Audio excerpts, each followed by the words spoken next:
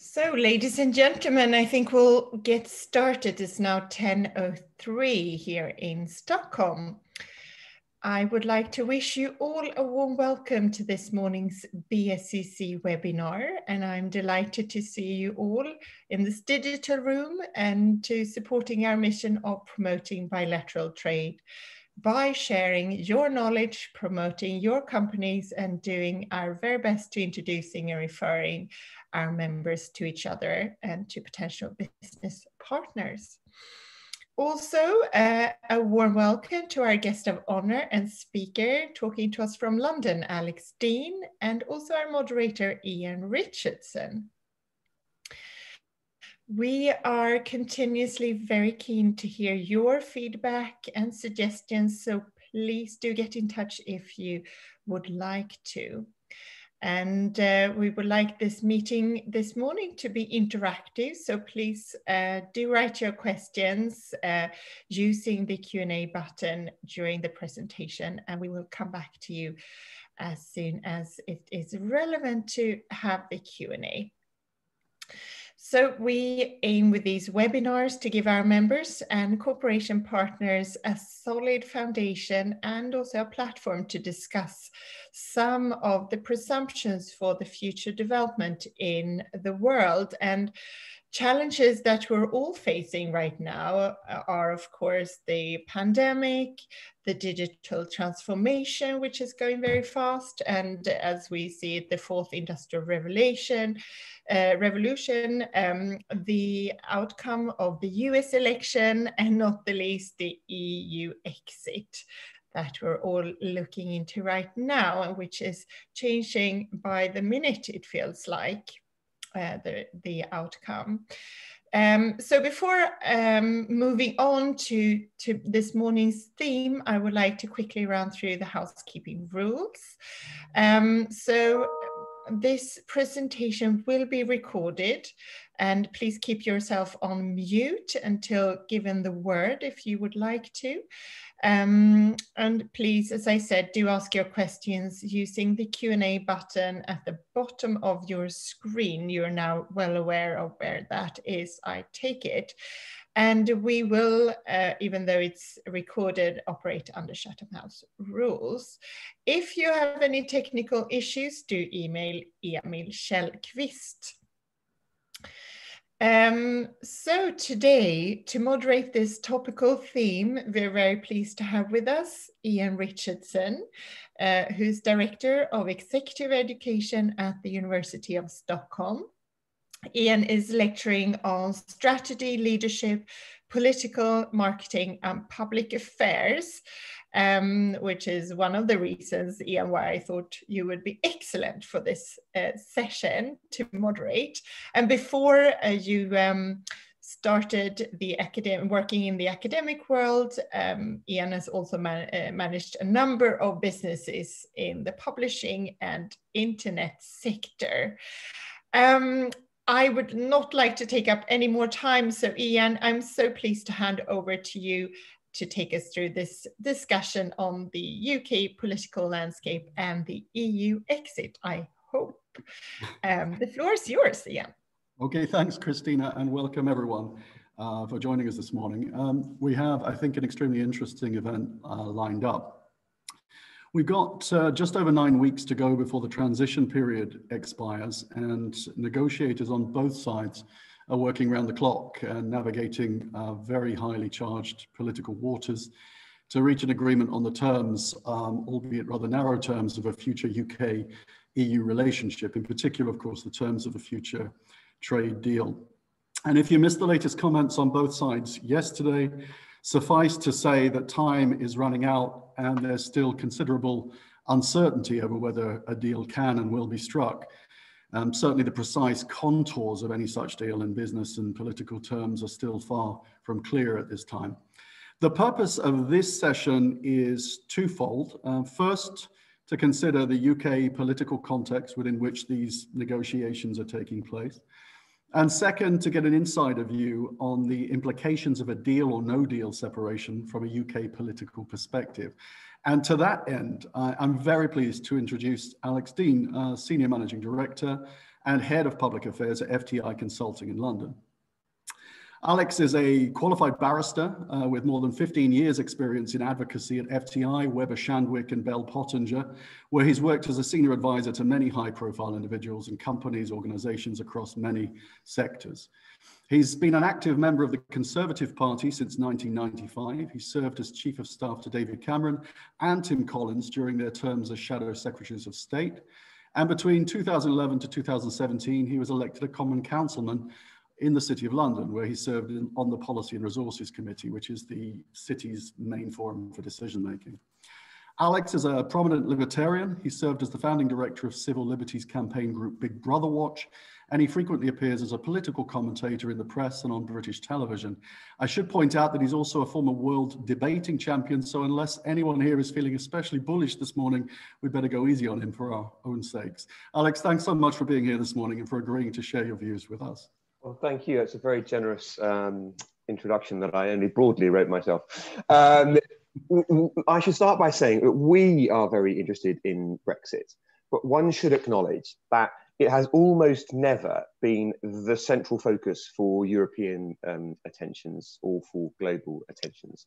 At present, as Christine was alluding to, the US elections loom large over everything. But moreover, the coronavirus, first time it's been said on this call, and we're 10 minutes in, it's a record, the coronavirus has changed the world and it has changed the nature of Brexit negotiations. I want to take a moment to explain what I mean. Apart from anything else, when your negotiating teams are infected, it changes talks. When your teams can't sit down in person and discuss things directly for parts of their conversations, rather than being able to have side conversations over coffee, you dial in at a certain time, you have an agenda, and then you dial out again. It changes talks. I mean, we're now back to physical meetings again, but there were times when the parties weren't able to do that. But moreover, political attention has been and will be on the global pandemic and the way that it's affecting our individual countries. So one, we've lost some political focus. And two, I would say that we've lost economic focus in 2020 on Brexit because of coronavirus. Whatever your position on Brexit, whatever your view, it is difficult to argue that a deal is very important economically, or that no deal is very important economically, when we have just run our economies into the ground to attempt to defeat the coronavirus. It is exceptionally difficult, I think, for any observer or analyst to argue that any effect from Brexit economically will be more significant than what countries have done themselves to try to get around coronavirus. So on the one hand, for people who say, look, no deal is fine, let's get on with it, they've argued that, you know, this is the perfect time to plow ahead and get no deal done, because if there is an impact from tariffs, then it will be a tiny, tiny one as compared to the impact of what we have seen happen because of coronavirus. And on the other hand, for those people who are urging us towards getting a deal done, frustrated as they must be in current circumstances, there's almost no point in arguing the finer details of some of the things that the parties have found themselves tripped up on, given the scope and scale of the challenges that economies are facing more broadly. So I suppose if you were in that camp, you're more in the line of thinking that says, let's look to seek to agree heads of terms, as we've seen discussed several times in these processes. Let's agree heads of terms and get on with things. Because who on earth knows what the global economy or the European economies are going to look like in a quarter or two's time? So it's foolish not to be able to see the wood for the trees and to disappear into the minutiae of a deal when we have no real idea of what global economics will look like in 2022 and beyond. All that is by way of saying, I suppose, that as Ian and I were reflecting before we came onto the call, 4 years ago, when more than 4 years ago, when my country voted to leave the European Union, and I started doing these kinds of briefings for businesses large and small, mostly large, I used to do PowerPoints. Well, believe me, I've given up on that, because the speed of change and the speed of conversation is such that this kind of narrative and this kind of exchange, and I hope we are going to move into conversation sooner rather than later, it is best. But I wanted to say a few things before turning back to you about where I think the broad environment is and where the political environment is in the UK particularly. We are looking now to move to intensive night and day talks on everything, including legal texts. That's what Michel Barnier has told us, and that is music to the ears of those who thought that we might be moving to no deal territory because the UK delegation, it's impossible to walk out of something you're not sitting in, but theoretically, symbolically walked out of the negotiating processes. I think that that was almost inevitable as a kind of gesture to say that we're willing to move on if we don't make progress, because this government has been determined, this British government has been determined to indicate and to illustrate to its European friends and partners that it is serious when it says no deal is better than a bad deal, because the last administration under Theresa May said that and plainly didn't mean it and was never believed on that notion. And I think that permeates through some of the posturing and positioning that's been taken by the British government, and I hope it helps you to understand some of the narrative around the British position. But I think it also helps to inform us on the timetable. It'll feel like ancient history to think about the summer now, but of course the summer was the last time formally and theoretically that we might have seen an extension to the transition period that we are currently in for the UK's quasi-membership, associate membership of the European Union. And the British government decided not to extend our transition, and had telegraphed for some time, whatever else you think about the British position, had been very clear that it didn't want to extend the transition period. It's worth pausing and thinking about why that might be the case, and why it's instructive about what kind of arrangement we might seek to have going forward with the European Union and the UK. I think the UK didn't want to extend the transition period, first of all, because there's a strong belief in the UK that a deal with European Union officials is always agreed at the last minute, actually literally at the last minute, quite often pausing the clock, holding the minute hand at 1 minute to midnight and maintaining the fiction that you're still in the day to go. Well, if you keep extending things and you extend the transition period, then you never get to the last minute when those agreements are done. And it certainly does seem that we're moving towards compromise amongst the parties as the deadline actually approaches. Second reason I think the UK didn't want to extend the transition period was that the UK is increasingly seeking to formulate deals with third parties, as you'll have seen. There's been a great deal of rhetoric about that, and indeed there is now some significant substance to it with a deal between the UK and Japan. That's the kind of deal that the UK wants to seek to do more of, and there was a fear and concern that if the UK was still potentially in a transition period with the EU in 2021, and who knows, perhaps beyond, then third parties would not have certainty about the kind of partner they were entering into an agreement with. But thirdly and finally, and this is another way in which the virus has changed things, the UK wanted to avoid any potential liability for contributions to the EU's coronavirus bailout package that has been agreed between the EU nations.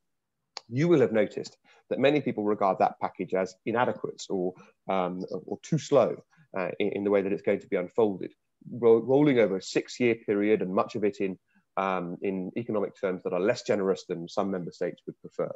And Macron, of course, wanted it to be higher than the 750 billion euros that it's wound up being agreed at.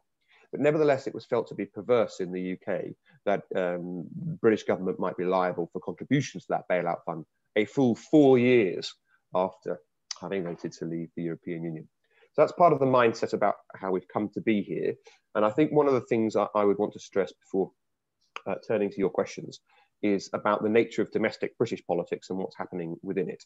Firstly, and perhaps most importantly, I think that most people have underreported or not understood the extent to which our Prime Minister was very sick himself from coronavirus. The health of our Prime Minister was really in the balance this year, and there were some people who was very concerned at the heart of government about whether he would make it, whether he would survive his time with coronavirus. That has permeated the government, and it has permeated the Brexit negotiations and his negotiating team.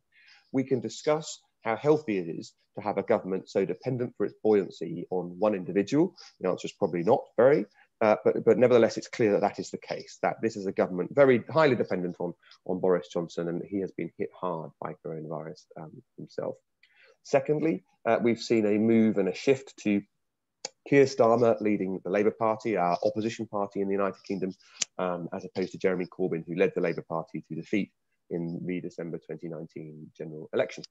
Starmer is a far more mainstream character than his predecessor, and he has not nailed his colours to a Remain mast. He has, contrary to the views of some of his grassroots supporters, he has not argued that he would seek to stymie Brexit, and he has not argued that he would seek to have the UK rejoin the European Union promptly, were the Labour Party to win a general election. And I would look at it like this. The Labour Party at the last election, 2019, had something like 1.7 million habitual voters, 1.7 million habitual voters vote for the Conservative Party, loan their votes to the government in what was, broadly speaking, regarded as a Brexit election, as a confirmatory election on the Brexit process. But in our 2016 referendum on our membership of the European Union, some 5 million Labour voters voted to leave the EU. So if you look at it from that perspective, Keir Starmer's still got more than 3 million votes left to lose if he adopts a €2 positive position in British politics. And what he wants more than anything, of course, is to be in power and to be in 10 Downing Street. So that is what is governing and determining the position that's being taken by our leader of the opposition. I've got lots, I think, to think about the future of that leadership, both in the Conservative Party and the Labour Party. I've got lots, I think, to think about what the relationship between the UK and the rest of the world looks like. But I'm going to stop talking there and open to your questions. Alex, thank you very much for that. I think it's really helpful for everyone to get a sense of where much of the political stance in the UK is coming from. As a Brit myself, I have fairly good feel for how this plays out. I sometimes don't quite believe it, but I understand where it comes from.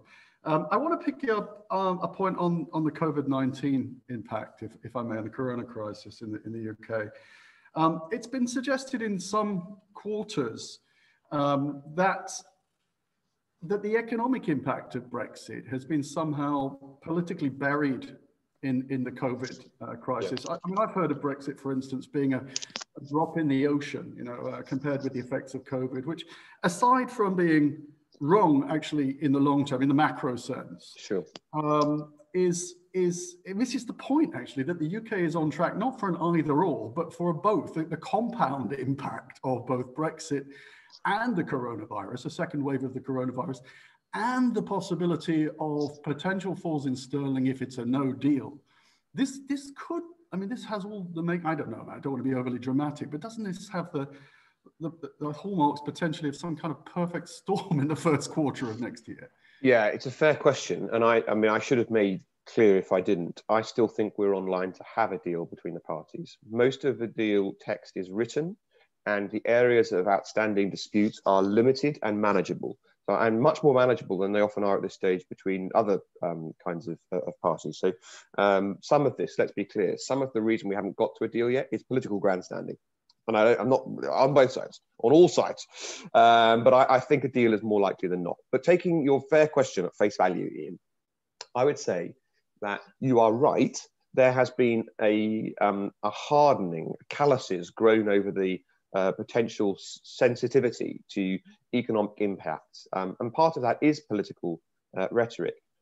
On the one hand, we were told in the UK by our then Chancellor, George Osborne, that if we voted to leave the EU, the mere act of doing so would have a severe and profound economic impact on the UK economy, that we would be plunged into recession and have 500,000 more people unemployed. Now, of course, that wasn't actually true. And so because there was kind of over-promising from those who were seeking to urge us to remain in the EU at the time, in a position of responsibility like that, there are people who are just inured to any kind of suggestion that your economy is going to do badly. Of course, from the perspective you are accurately describing, Ian, the problem with the boy who cried wolf is that eventually the wolf is there. And actually you can have a real threat. And just because someone was wrong about the threat that they identified before or exaggerated it, doesn't mean that the threat doesn't exist. But the second thing I think I would point to is the fact that what we are demonstrating now is some quite Keynesian left-wing economic truths about the fact that governments can go into debt, unlike corporations or individuals. Governments can go into remarkable levels of debt to be paid back over decades, very long-term periods, in order to see them through periods of crisis. We normally think of those periods of crisis solely as being wartime, basically. But actually, we're treating this crisis as basically being like a war. And the UK government is going to be paying off the debt that it's accumulated to deal with the coronavirus so far into the 2080s and 2090s. people on this call have children, have grandchildren. If they were in the UK, their grandchildren would be entering the workforce and paying off our coronavirus debt until they retired. Now, we used to think, conservatives used to think that that kind of debt is immoral, that handing debt onto the shoulders of children yet to be born is immoral. But that thinking has gone out the window in this period. And the reason I set all that out is there are some who argue, and there's obvious face value attraction to this, that if we can do that for coronavirus, if there is any economic impact from Brexit, well, you can just chuck it in the same bucket, can't you? Well, that's just not quite how global economics work. But there is, on the other hand, some potential upsides from UK freedom to be able to, excuse me, to deal with a freer hand with third parties, with things like services, where the UK has always excelled, and the European Union has never concluded a deal with a third party that includes services, and indeed hasn't completed the internal market in services itself. So there are some potential genuine conversations to be had, but you are absolutely right. That argument that it doesn't really matter anymore what the economic impact of Brexit is, it is happening. The other problem I'd identify with it is it's a completely macro argument, and it ignores all the realities of individuals who say, well, yeah, there might not be a profound economic impact country to country, but my company is going to go under. Well, that's a fair point, isn't it? Yeah. I mean, just listening to that, and a lot of pragmatists would say, at a time like this, when we're rushing and scrambling to just kind of put some wet ink on a deal, to get a deal done, to get us over the line, does it not make sense to maybe extend this transition period and you know, buy ourselves a little bit of time? Let's try and sort of get our way through this crisis and then deal with the matter at hand. Sure. The trouble amongst some people that the government, excuse me, sorry, a bit of a cough. Trouble the government, some of the people the government relies on for its support in Parliament, is that there was quite a feverish belief that any such thing would be an attempt to stymie Brexit per se, and it would just be followed by another one and another one and another one. I actually think that what you describe is absolutely possible. Whilst the legal formula would suggest that the transition period can't now be extended, actually, where there is a political will, the parties can find a legal way. And even at this late stage, or even in 3 weeks' time, if David Frost and Michel Barnier both said, we're very nearly there, we're almost got to the point of agreement, we just need a couple more weeks, I actually think it would be eminently possible that that would happen. But intuitively, given how much can be done in the last minute of negotiations, and let's remove this from the Brexit context completely. Most of the GATT trade deals are done in the very last minute. Most WTO trade deals are done in the very last minute. And most third-party deals are done at the very last minute. Indeed, the EU deals with other countries tend to be done at the last minute. There is a benefit to forcing things. There is a benefit to having a deadline. And what I would see as more realistic is the parties saying in a scramble on the last day or the penultimate day, we need another 48 hours. That kind of transition, I think, is actually quite likely. Extension of the transition is quite likely, because I think the parties, I've been clear on, I think there's going to be a deal. I think the matters outstanding are relatively small. And secondly, I think that the parties want a deal. It's very clear, actually, that the parties are not, despite some of the posturing that we've seen from both sides, I think that the parties actually want to have a deal and want to keep trade links and trade flows open. That sentiment has been uninterrupted by coronavirus. That has remained true. The focus may have diminished because of coronavirus, but the desire has not. We have a question actually from the floor from Frederick Björkman. Frederick, I don't know if you want to unmute and ask this. We'll see where this takes us. I'll give you a couple of seconds just to see if you're still with us. Maybe he's disappeared for a coffee. I'll ask it anyway. He asks, what constitutes a successful outcome for the UK of the current Brexit negotiations, and what would be a disaster in a couple of kind of headline statements? So it depends almost completely on which audience you're aiming at. I've often described political debates and the way that you might summarize them as looking through the lens of different newscasters with different perspectives who can report the same thing as triumph and disaster from different perspectives. From the Brexiteer perspective, a disaster would be something that left over financial contributions to the EU. And I don't mean the one-off payment. The UK, and including Eurosceptics, the United Kingdom has basically reconciled itself to a payment in the event of a deal. That payment, by the way, isn't going to be finalized until 2029. and the amount is still uncertain. But the UK has agreed to make a significant financial payment into the European Union in the event of a deal on our full exit of transition period, exit from the European Union. People have reconciled themselves to that and can accept that. What would not be accepted from the Eurosceptic perspective and the Eurosceptic titles, from the Daily Express, from the Daily Telegraph, from the Spectator perspective that I'm describing, what would not be acceptable is an open-ended commitment to contribute to the European Union going forward, to pay for our access in a way that, for argument's sake, and they often make comparison, Canada does not make an open-ended financial contribution to the EU. And I think a good resolution would be the parties, and indeed a good resolution across the newspaper spectrum that I was describing. A good resolution would be reaching a deal where the parties say, fantastic, we've done it. Trade is uninterrupted on day one. There's no problem anymore with Northern Ireland, and trucks aren't going to be backing up in Kent. And at that point, sterling soars, because as you rightly say, the pound has been very closely tracking Brexit negotiations. And again, from the perspective of the government particularly, it indicates certainty about the future, which means that the ability to solve or reach trade agreements with third parties becomes much more likely. The point about this is double effect. Third parties want to know if the UK is going to have a deal with the EU or not before they resolve deals with us. In some ways, we were quite lucky that the Japanese were so keen to get ahead and gave us a really good example of a deal with the third parties, which some people will argue has unlocked progress in the Brexit negotiations and encouraged the EU to progress things with us, because it was an example of the UK progressing with third parties. But many third parties want to know what sure footing they're going to be on with the UK and what our obligations are going to be to the continent before reaching a deal with us. So it's a double effect. So a positive result is no trouble with trade flows, no issue with the internal market in the UK, and the UK can do deals with third countries on the day we leave.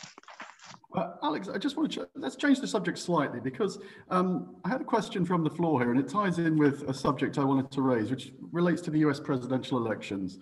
Over the past couple of days, there have been stories doing the rounds in the British press. The first was a piece in The Guardian that talked about Ivan Rogers, the former UK ambassador to the EU, describing a number of senior European leaders having suspicions that Boris Johnson was waiting for the outcome of the US presidential election in order to take a stance on a no deal, preferring that potentially to a kind of rather thin and watered down Brexit deal. The second was a piece in the Financial Times that highlighted the fact that Number 10 has had no substantive discussions with the Biden campaign, which is, I think, quite surprising to many Brits with knowledge of this kind of thing, because given the lead that the Biden campaign has in the polls and the possible suspicion and the issues surrounding the Good Friday Agreement, all that sort of stuff, how is this playing, and to what extent is this undermining and strengthening different bargaining positions in the process? Sure, and I see Rickard's question in the chat, Trump or Biden, what will be the impacts on negotiations? So let me try and answer both of those things. I think this is going to be a very close election in the United States. I think it's going to be far closer than the headline figures suggest. The Democrats are piling up votes in states that they've already won, which does not help them in the Electoral College. And even though the polling would suggest that Biden's lead in battleground states is better than Hillary Clinton's was at this point in 2016, it's still very often within the margin of error. And we've seen registrations of Republicans much higher than in past years in those states. And we've seen significant, and of course, Democrats aren't coming out to rallies in the same way because they fear coronavirus more than Republicans do, broadly speaking. But we've seen huge rallies for the president. And of course, the president is always underpolled. He was plainly underpolled in 2016 when he won the election. And I remember very well looking at polling analysis in 2016, which had Hillary Clinton at 95% certainty, as certain as you can be short of having the views of God, that she was going to win the election then. So I think it's going to be a very close election. And I actually think the impact on Brexit will be far smaller than people are suggesting either way. So let me say why I said that, but there are a couple of wrinkles to that. Plainly, President Trump smiled upon Brexit in a way that Hillary Clinton did not. Hillary Clinton cleaved to the Obama line, which Joe Biden has wafted at, not as firmly as his predecessors, but has wafted at most particularly over the Good Friday Belfast Agreement. The position taken by Donald Trump is very different. He prefers bilateral deals, plainly, to multilateral deals. It's the way that he's approached things from the United States. He is fond of the United Kingdom. He owns several properties in the UK, most especially Scotland. He was over the moon at the exposure that he and his family had to the Queen and the royal family. You talk about soft power. That was something that really succeeded. And he has sent ambassadors to the United Kingdom that talk aggressively about how positive a deal between the UK and the US would be. Use rhetoric about it that's far more positive than the UK government does about the prospects for such a deal. So that definitely is part of the context. But it's not that particularly Biden has a massively anti-British perspective in the way that some Brits have accused him of having, or indeed many more perceive President Obama as having, because of various things that people alleged about President Obama's background, exaggerated or not, and the legacy of colonialism, which they allege that President Obama felt, and perhaps Joe Biden doesn't so much. Biden is in some ways the last of his generation, a throwback to a Eurocentric American politician, someone who sees the world through a Cold War prism. We're talking about someone, after all, who was first elected in 1972. And in lots of ways, he's a return to an older generation than his past master, President Obama. The difference between those approaches isn't about whether you're pro-UK or pro-Germany or France, for argument's sake. It's the way that you perceive the world. And the bigger change about multilateralism and bilateralism might matter to Brexit. The main one, though, is about President Obama's focus, the pivot to the Asia-Pacific, which Joe Biden just doesn't feel in his bones in the same way. He's the last of those presidents who continues to think about the importance of Europe as a center of battle and as the center of the Cold War and as leaders that he's spent his political lifetime reaching out to and understanding.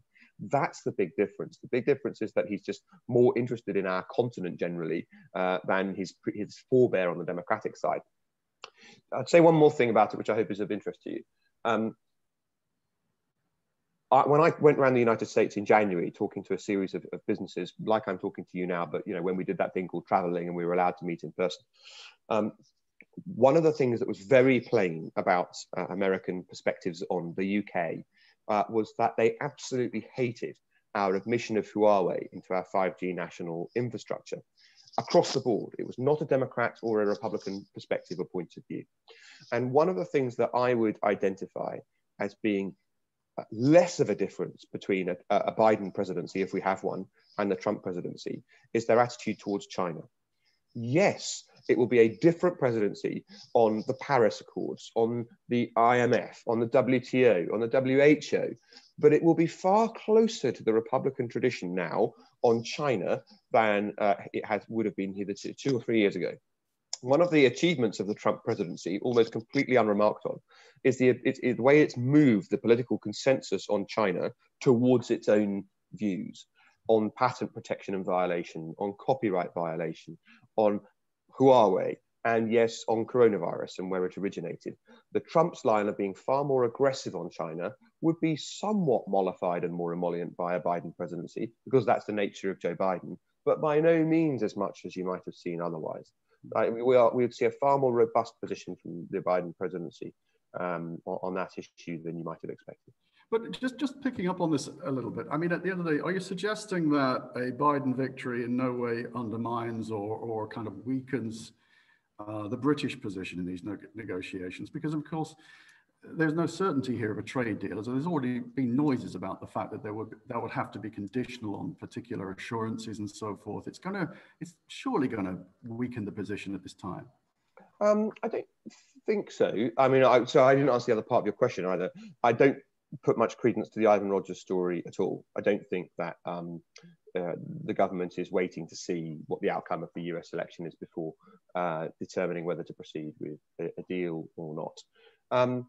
You are right in one sense in that President Trump's aggressive bilateralism, his preference for for country-to-country deals would point towards a more positive environment for a post-Brexit Britain than one that prefers multilateral agreements, such as the democratic tradition would tend to favour, and indeed as Joe Biden's view more generally would tend to favour as well. But you can put too much on individuals, and you can also put too much on too much weight on these things when there are almost no two closer trading partners than the UK and the US already. The US is the UK's largest investor, but the UK is the US's largest investor. Every day, more than 1 million Americans get up and work for a British company, and more than 1 million Brits get up and work for an American company. Because of there's quite an attractive small difference in the way that we define trade surpluses, so that both the UK and the US claim to have a small trade surplus with one another, whilst of course our trade deficit with the EU is in goods is yawning. So that will all continue different things, and it's not least about the prospect for expansion of and recognition of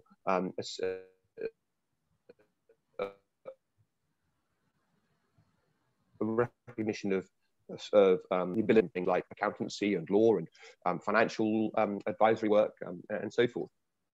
There is things that the city and services are good at in the UK.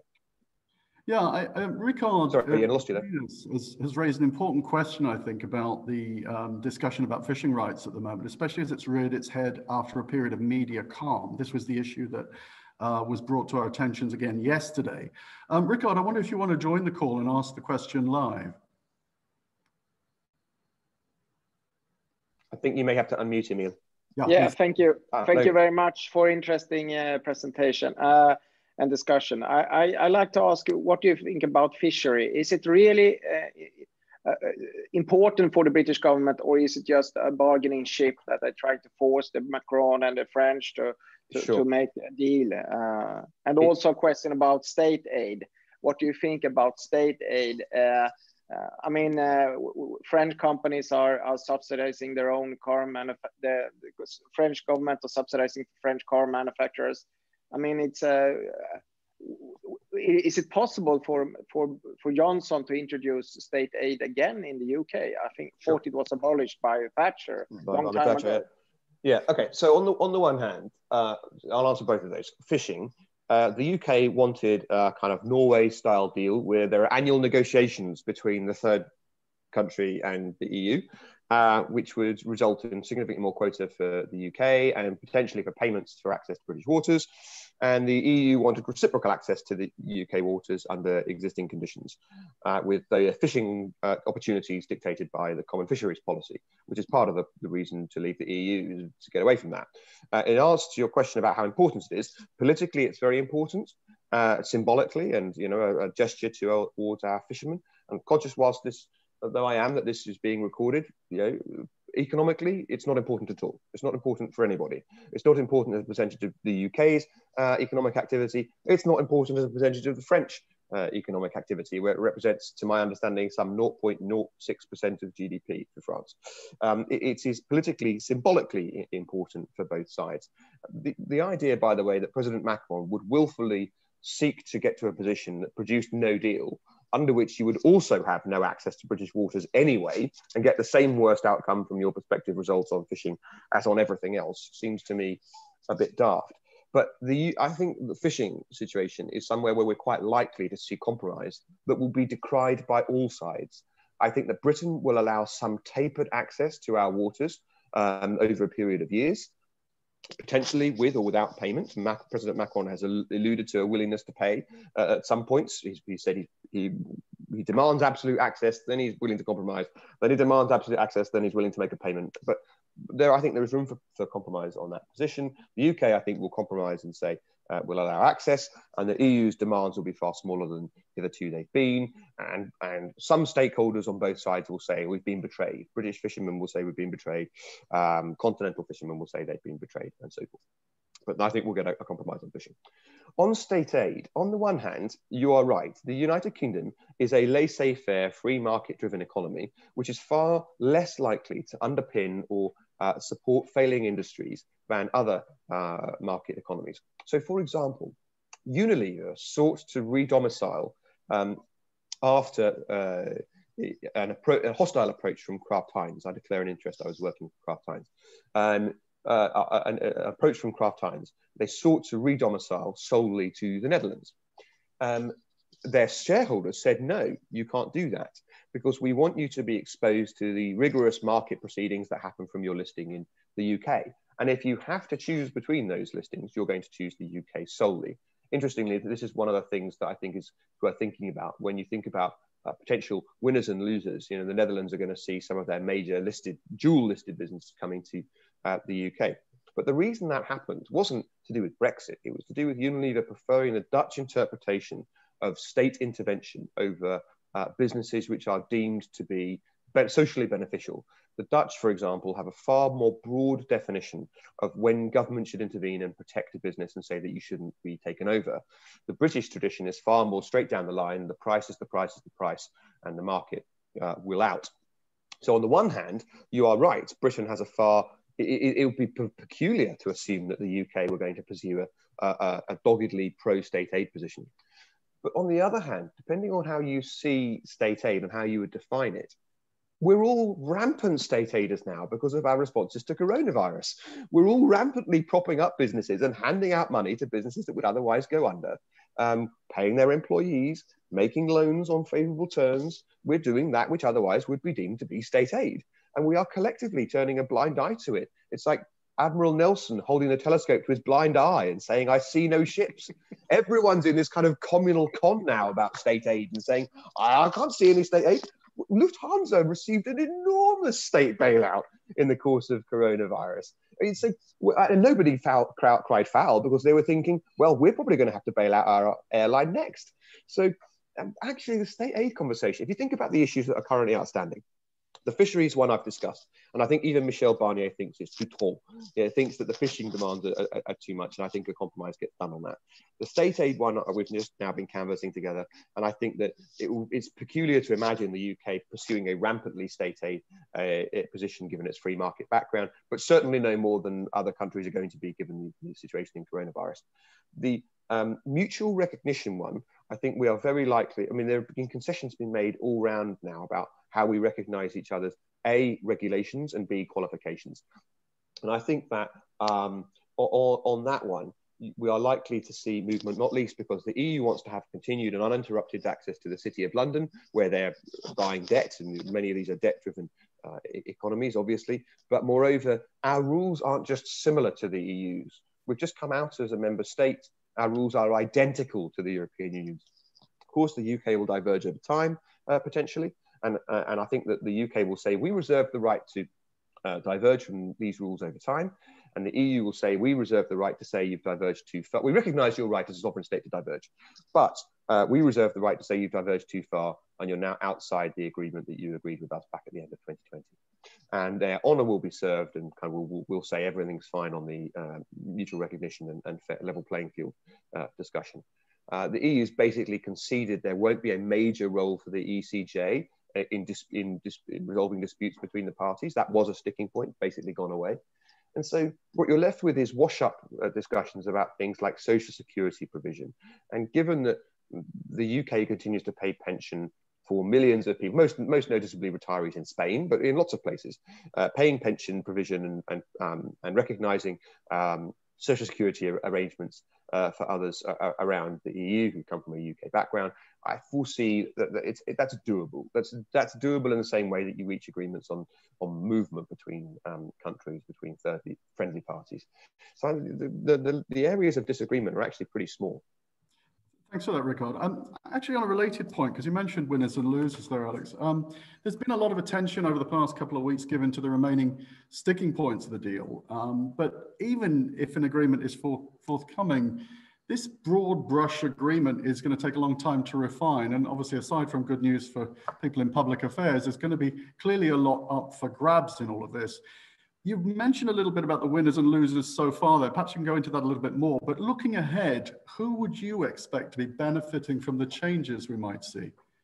So the first example, I think, of people who really believe they're going to benefit from Brexit, and almost certainly will, are countries that import or export from third nations, so outside of the European Union, where their business has been challenged or even stymied in some progress because of the protectionist customs union that the European Union can be. So, for example, if you were the market in the whole of the EU for solar panels is basically prices are kept high in order to protect a couple of German manufacturers. Whereas if you were allowing market forces to predominate, we would have lots of Chinese manufactured, very much cheaper solar panels all across European buildings. And that is part of, it may sound abstract, but it's part of why when new buildings go up across the whole of the EU, they don't have solar panels on the roofs generally because the prices are too high. And so that's a significant financial difference. And then so that's a kind of new technology, renewables, trendy end of benefit. And then right at the other end of the kind of raw materials discussion, Tate & Lyle, which is a British business that works in cane sugar from former colonies of the United Kingdom, where the price of their raw goods has been kept high because European rules want to protect native EU sugar beet manufacturers, which also exist in the UK, like Silver Spoon, but exist right across the whole of the EU. They are very likely to benefit. On the other hand, and I'm cognizant I'm talking to a well-qualified group of people from Sweden, in which I've spent many happy times, and my former client, Saab Aerospace, is based. I think it's very difficult to envisage a swift return to pieces of manufacturing that regularly cross to and fro between states with frictionless borders before a manufacturing process is completed, whether it be in aviation where wings do that kind of thing, or engines can sometimes do that kind of thing. But sometimes that will mean people double down and stay in certain environments more than others. And of course, in the UK, where we've very closely watched our automotive sector and sought to see what's happening next with manufacturers from third countries who may or may not be concerned about the future of British manufacturing when we're out of the EU. There's actually been no diminution in commitment to the UK market. Indeed, Nissan, which told its investors that it would leave the UK if we didn't join the euro back when that was on the table, and then said that it would leave the UK if we voted to leave the EU, has now doubled down with a new plant in the UK. So you may see some recommitment to UK manufacturing, which may become easier for some manufacturing plants. On the other hand, you may see in the example I gave for aviation, somebody saying it's not worth my while trying to do this if there are going to be customs barriers between these countries. That's why it's so important to try and resolve the customs point. But there's a third point that members of this Chamber of Commerce will be aware of, which is the recognition under existing agreements, let's say the one that South Korea has with the EU, of a lower or no tariff rate that's attracted because the parts are EU. So in a car that's been manufactured between the UK and the EU and is then sold in South Korea, does the UK part count under a future agreement as being from the EU and its friends, and therefore attract a far lower tariff, or not? In which case the car may have to have a higher price, or the manufacturer may have to pay a higher tariff. Well, that's the people who are trying to calculate that. That's plainly a loser side of the piece of paper. Yeah, I'm conscious of the fact I've got like a whole host of questions here, but I've noticed on the forum we have a couple of really interesting questions that we should go through, and then we can come back and maybe ask one final one from this end. Christina B. Nordstrom, I don't know if you're online right now and if you want to unmute, but I think it's a really interesting question and it's sort of connected with the previous conversation. So, Christine, are you there? Yes, I am. Thank you very much. Well, thank you very much for the interesting conversation we've had. My question is, as a naive observer, risk is meant to equal reward, but it only does so on an average. How major or minor has this entanglement from EU rules and regulations impacted on UK? And what is the most challenging task in UK at the moment? Thank you very much. It's a really interesting question. some people will argue that the potential for success for the United Kingdom able to forward its own economic future and do trade deals with third parties outside of the EU framework is vastly greater than the potential risk that's involved. Many others, of course, on the other hand, will argue that benefits of European Union membership, not least unfettered access to one of the world's largest and most successful single markets, dwarfs any potential benefit that the UK will be able to negotiate with third parties, many of which the UK has a deal with anyway through its EU membership, or did have a deal with through EU membership. Part of the challenge is going to be seeking to convert as quickly as possible the low-hanging fruit of available deals into meaningful third-party deals between the UK and other countries, so as to ensure that trade can be uninterrupted between those countries when the transition period is over. In some ways, the UK has benefited from this kind of half in, half out position in the transition, which some might mischievously observe reflects the UK's perpetual attitude towards the European Union anyway. You know, someone said to me, okay, look, you've been half in, half out for 30 years. Now you're going to be half out, half in. Well, that accurately describes this transition period. But when it ends, the part of the biggest change may not actually be between the UK and the EU.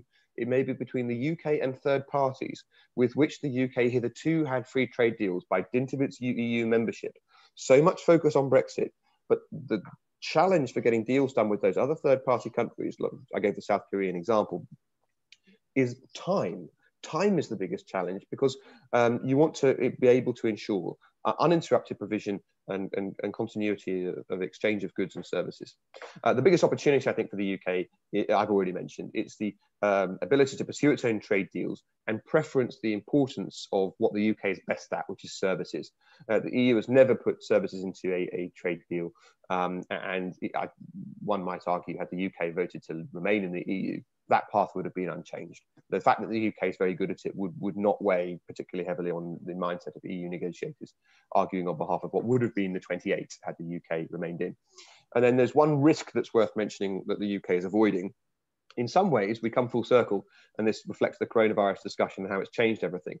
Many of the economies within the European Union are debt-laden and would look to be economic time bombs that are, at some point, the bomb's going to go off, and the impact will be closest in the country itself, and then next closest on the countries that it's in a currency union with, and then next closest to the countries that are in a political union with it, and then next closest for everybody else. And the further away you get from, for example, Italy, which might pursue a path like the Greek debt situation, but is too big to bail out, frankly, the better off you are away from it. That's part of the traditional British perspective of getting away from risk of European membership and the potential for exposure to bailout.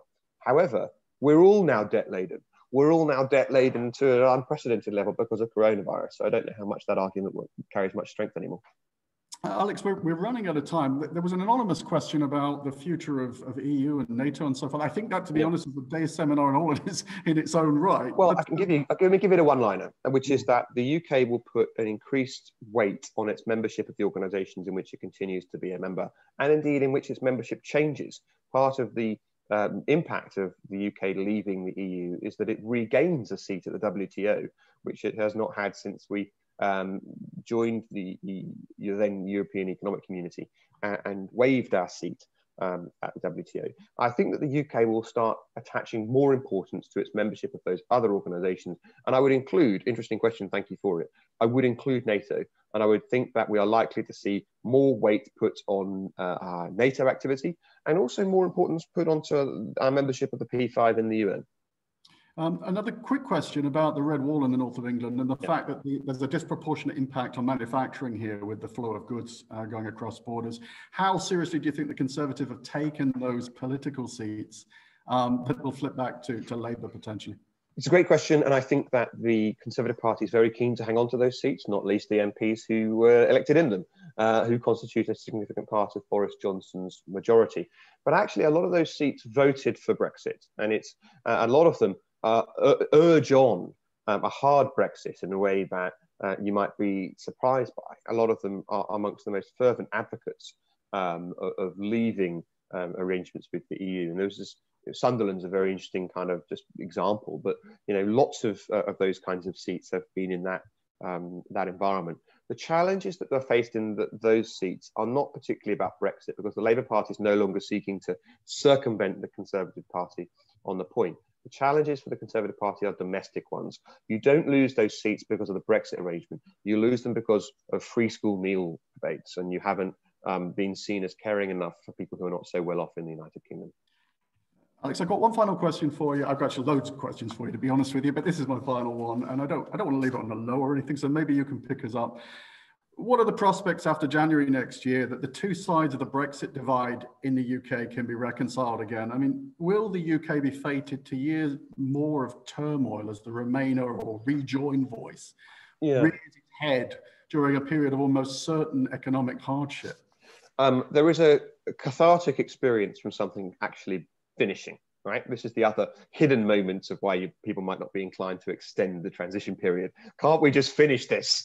And I think that, if you reflect on the fact that our Brexit vote was more than 4 years ago now, our ability to move on from it is going to be a significant part of how we progress and flourish in the future. And I think I would argue that actually coronavirus has been a signal. There was always going to be something that came along that changed the political debate and made us focus on something else. Did we think it was going to be a global pandemic? Probably not. But it is nevertheless something that has seized us and forced our attention to something else. Brexit in this context does, even though we're going through the last stages of Brexit, when it's arguably most important, it feels in some British political senses like it's yesterday's debate. Alex, thank you very much.